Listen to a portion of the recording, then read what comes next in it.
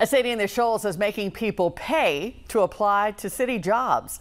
Tuscumbia City Council just passed a $10 application fee after they say several people failed to show up for an interview after the city paid for a background check on them. WAFO 48's Aria Pons live now for us in Tuscumbia. Aria, Tuscumbia appears to be the only city in that region charging people to apply for a job.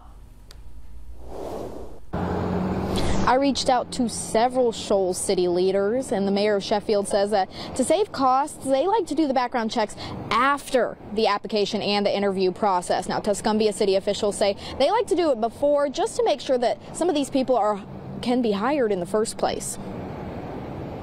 20 applications and only 10 show up.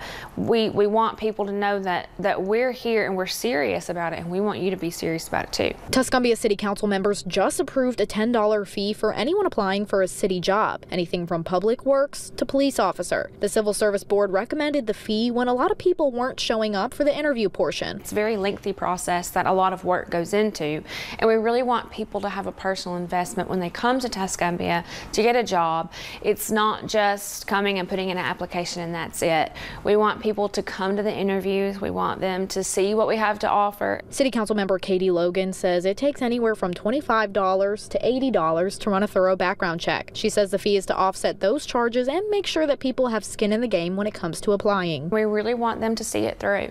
At first, she was against the fee because she says she understands. $10 may be your next meal, or it could mean the difference in ensuring bills get paid. $10 was, for me specifically, a hard number to swallow, and I know that doesn't seem like a big amount in the end, but I'm a firm believer that every dollar adds up. Eventually, she says she came to understand that they have to trust the Civil Service Board to do what's right for the city. She says the fee's not there to scare you away or punish anyone. It's there to make sure that you follow through with the process. We don't want that to hinder anyone. We want them to know that when you do that, you're putting your hope and faith in Tuscumbia, that we're going to be here for you because you're there for us.